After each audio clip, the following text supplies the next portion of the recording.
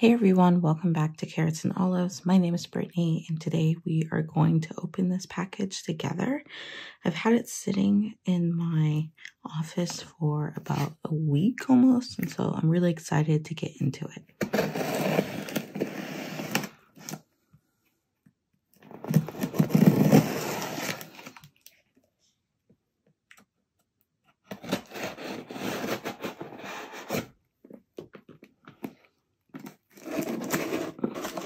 So Niconeco always has really beautiful packaging.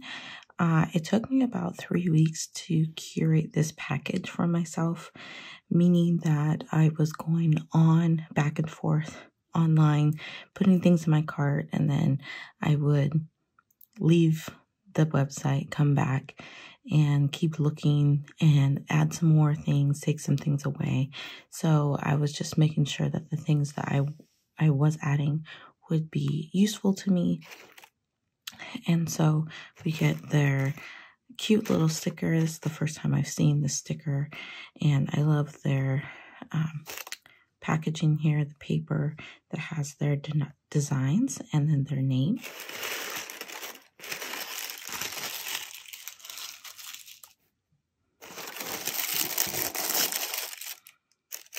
So I did get more than just stickers and washi. So let's get into it. You see, the first thing I have is some ink. This is the Lady Emerald guitar ink. This will be my first time with a guitar ink, so I'm excited to see how that swatches. And I did get this washi. I really like this one from Peon. It's called Background. And it has like stickers within the tape, so you peel it off and you could stick it in there as background elements.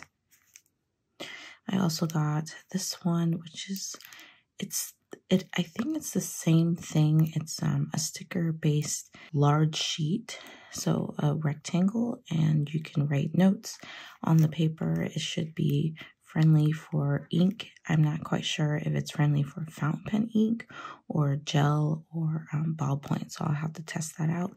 I am a little bit surprised at the size because it's not very thick.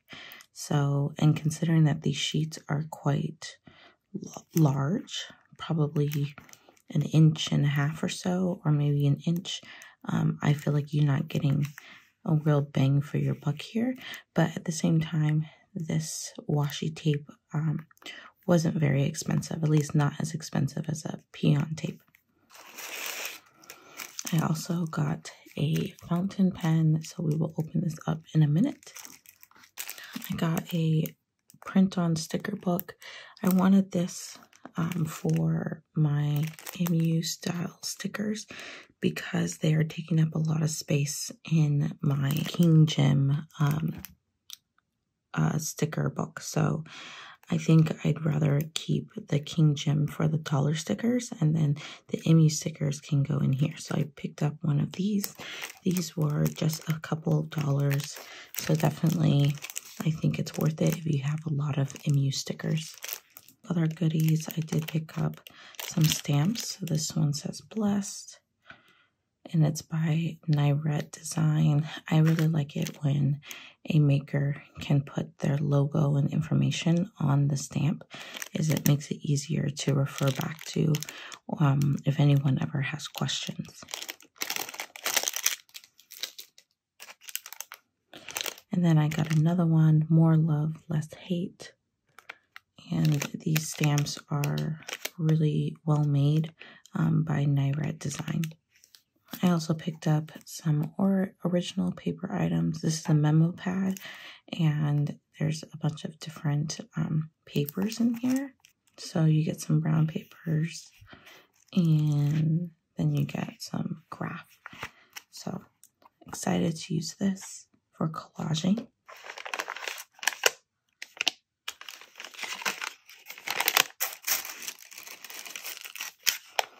Okay, so a couple more.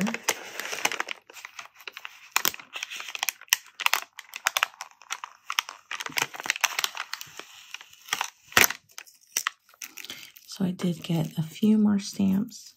Oh, and these are the ones that have the different words. So this one says record.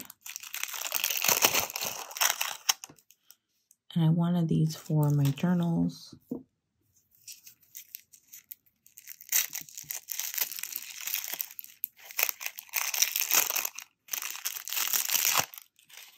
This one says moments.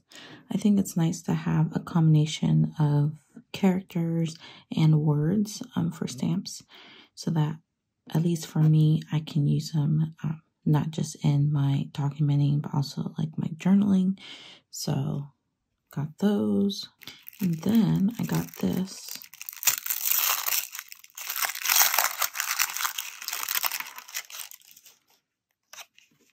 Which is the days of the week, and it has that same font, and these are actually smaller than I thought, which actually is, I think, is a good thing, because I can even use them not just for planning but also in my journals.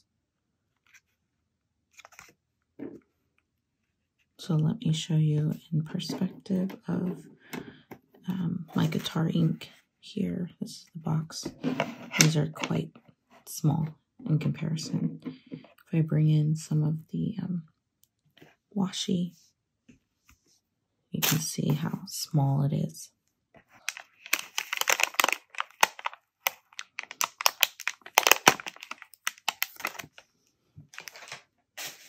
Okay, so these are the ink samples. I really wanted to get more guitar ink, but rather than getting bottles, I decided to get samples to make sure that I will enjoy it, and to make sure it's the color for me. So there were a couple of blues, Lady Emerald, and Gentle Green, and then Antique Black. I really want to try that one. So I will test these out in a minute. And last but not least is the final package, which is very well decorated.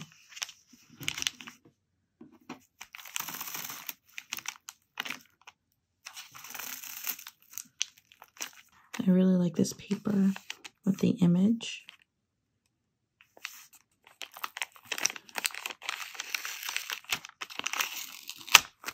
I also got a little note at the bottom. Dear Brittany, thank you for your order and happy summer.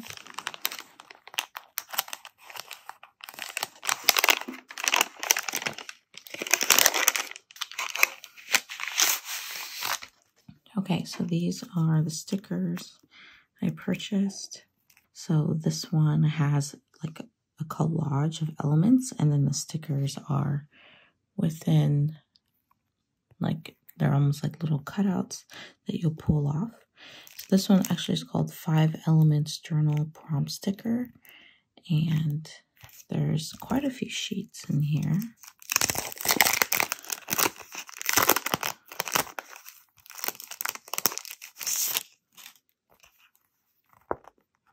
Oh, it's really smooth. And I guess it's going to be kind of clear. So this color and this one, it's really bright. This green.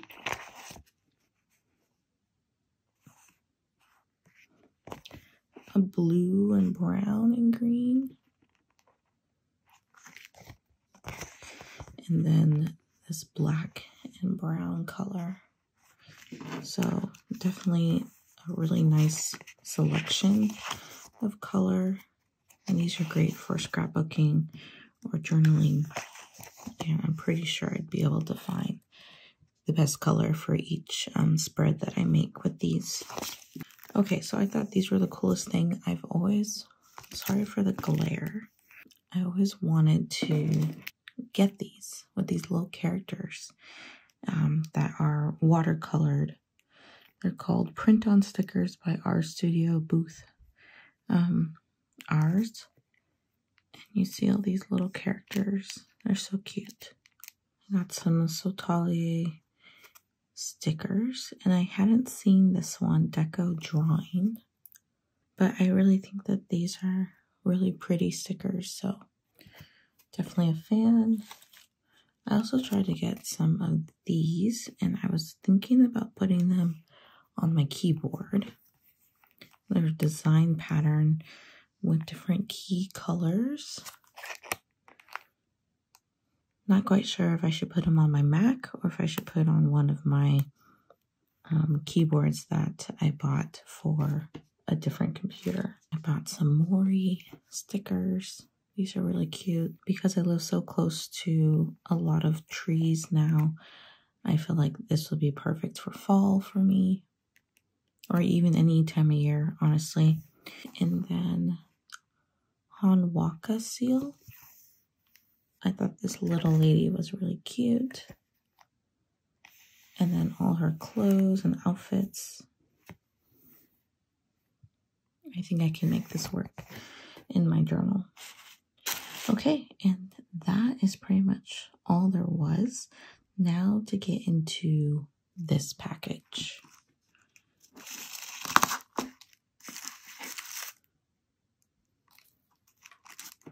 There's a wax seal in here with some glitter.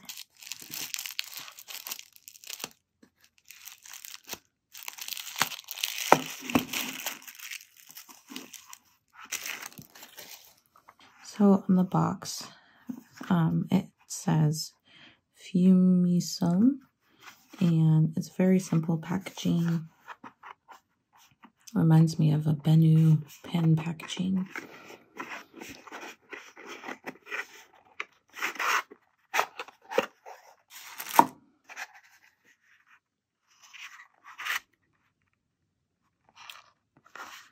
All right, interesting. So it opens up like this, and it has a lot of, I guess this is Japanese. I will need to try to translate that with my phone at a later time.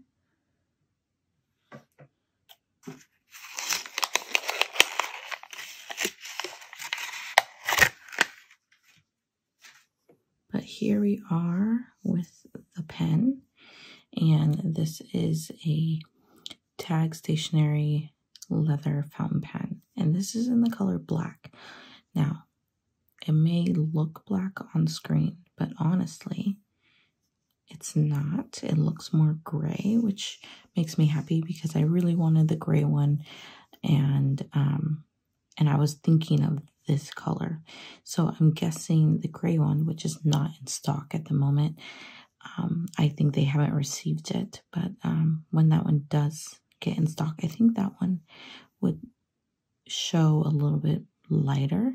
This black, it looks more blue periwinkle gray, like purple gray, not really black. So it has a number 5 nib on it. This is in the fine, and I don't think that Niconeco sells anything other than a fine. So it doesn't post. What's wrapped around the pen is leather, and it's interesting. It feels good. It's almost a little bit like padded foam, and the part at the bottom here kind of overlaps a little bit. And then same with the top, but it has a really cool design. And it's metal, so it has some weight to it. The grip is actually pretty large enough for my fingers.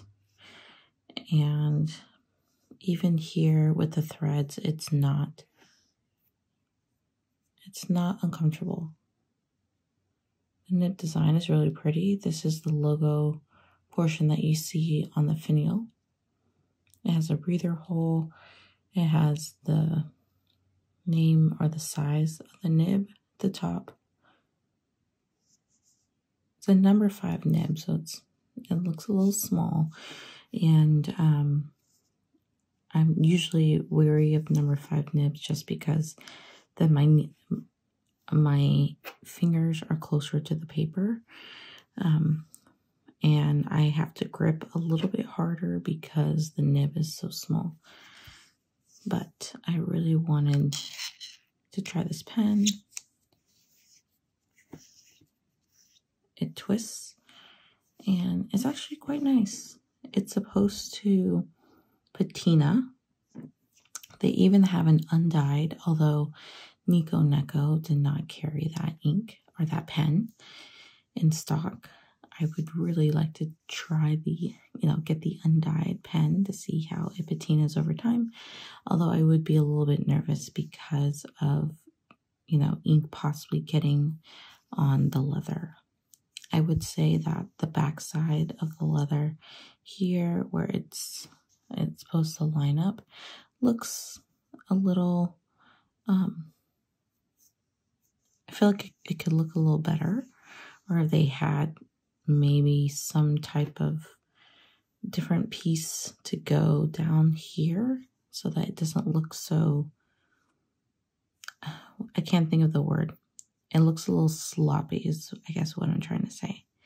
It could look better, but I'm not looking at that part. So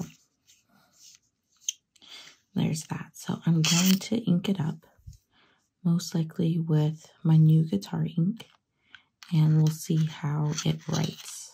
Hey everyone, it's been a couple days, and so I thought rather than going too much into showing you how I inked up the pen and everything, I'll just give my thoughts. So I've been using this pen all throughout this week, and I really am enjoying it. The leather is just one of those things, if you do like leather materials like I do, I like the way leather feels. And so I think that's what's been making me really enjoy this pen, is the fact that knowing that it's made of leather, but also having that texture and that feel is just something that makes me want to pick up this pen every single moment. So I've been using it all week. I have been worried a little bit when I mentioned that this part of the pen looked really sloppy. I was worried that maybe it could fall apart, but so far it's been doing really well. Like there's nothing coming apart. I'm not trying to pull it apart or anything. I figured that if it were to ever come apart, it could be easier for me to just glue it back somehow. Because I don't think I would want to write with the pen if it didn't have this cover on it. It seems like it would be really hard, made of this metal, but I really like it. So it has a little bit of weight to it, but it's still quite a smaller pen. Here is the M800. You can see it's a little bit shorter. The girth is actually quite similar in the body here, but when it comes to the nib and the grip section, it's a little bit smaller. Ooh, and I'm starting to see a little bit of patina right here. And am I getting, do I feel like brass on my fingers? No, I don't. Or the smell of brass, like the Kaweco pen, I do not. But I do wish that they would have a size 6 nib, because then it would be, I think it would be a little bit more comfortable than what it is now. Although I do find this pen quite comfortable. And for some reason, I like that sound of when I close the pen. But yeah, it is definitely a pen I'm enjoying. I did ink it up with the Terra Nishi guitar ink, the Lady Emerald color, and crazy me, I ended up getting the Lady Emerald full bottle and a sample bottle. I don't know what I was thinking. I had meant to get a sample bottle of their blue colors. Anyway, so yeah, I have an extra sample bottle, which since I do really enjoy this Lady Emerald color, it has this red sheen to it, which is really nice. It's something I feel like I will be using anyway. It's like a red sheen, but it's subtle. It's you could see the red, but it's not like glaring where it's going to blind you, which is really interesting. So you could see the shading in this pen ink, and I really like the other samples. So I got the gentle green, which has some really nice shading, and it's funny because this color writes blue and it dries into this green, and it's really cool. And then the antique black, it's nice, but I thought that there would be a little bit more shading with this ink. It's just really dark brown. Sometimes you can see some black in there, but mainly dark brown, so not enough shading for me to really warrant a full bottle of this, at least not at the moment for me right now. But yeah, so these are the colors I had. Really like these two. I really want to get a bottle of this. I did not know that Amazon actually sells this ink. You can find it on Amazon, and some of the colors will ship to you within 2 days. There are other colors that will take longer. Now, I didn't find any of their blue colors on Amazon, but they did have like one of their greens. I don't think that they had any of these colors. So yeah, but anyway, just an FYI. And then I also stamped 2 of my multiple stamps I have just to see how it looked. I really like the clean stamp of the word stamps that I got. So just to show you how I was using it this week, I also am using it on the cream paper in my Traveler's Company.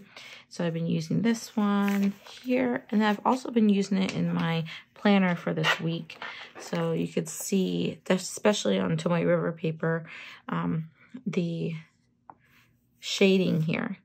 So it's really nice. It can be really dark, and then it can be really light here. And I think the reason why this is light is because I am running out of ink in here. So I know I'm going to be inking this up fairly soon. It also writes pretty wet. So let me show you.